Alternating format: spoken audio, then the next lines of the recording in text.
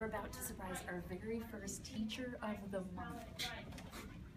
Stupid balloons. All right, are we ready? Are we ready for this? Okay, let's go. Boys and girls. Hello, how are you guys doing today? Yay! Can your teacher up front and personal with us for a second? All right, I don't know if you guys have heard about it, but we're doing a new program that's Teacher of the Month. And we had a lot of submissions from you guys because apparently Mr. Wyncoop here has a heart of gold. Do you guys agree with that? Yeah. And I heard he dresses up for you guys, does he? No.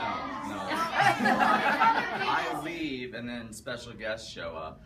And apparently we shop at the same store because we're both snazzy dressers. He dresses up, doesn't he? Yeah. All right, do you guys agree that he deserves to be Teacher of the Month? Yes, how about a big round of applause? Right, yeah, let's cheer him on. Mr. Wyncoop. That was French for a good job, so thank you. Good teacher, yeah, thank you. Oh my goodness.